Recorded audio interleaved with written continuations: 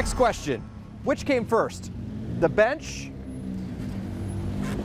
or the parking meter? Seriously?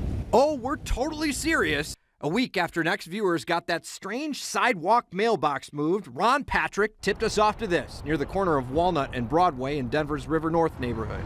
If you think it looks tough to pay that meter, just think of how tough it is to sit on that bench. It's the only one we know of that requires the mounting skills of a horseback rider. The spacing is terrible and the bench is so close to the pole. Demetrius Miller walks by this thing every day, but never saw it until we pointed it out to him. So, which came first? Oh, the parking meter for sure. Somebody put this bench in later. Demetrius is right. The meter came first, says the city. In fact, when we called the city to ask about the whole thing, the spokeswoman for Public Works started to chuckle when she saw the photo of it.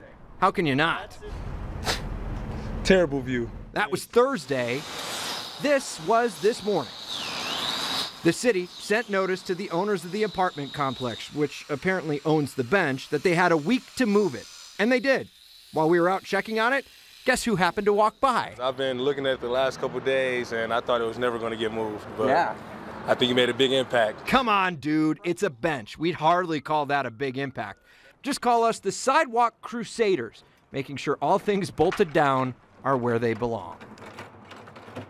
Now, it may not seem that monumental, but we really like to do stuff like this, and we like it when you see things that we might be able to change. So if you see something, you can always get our attention with the hashtag HeyNext.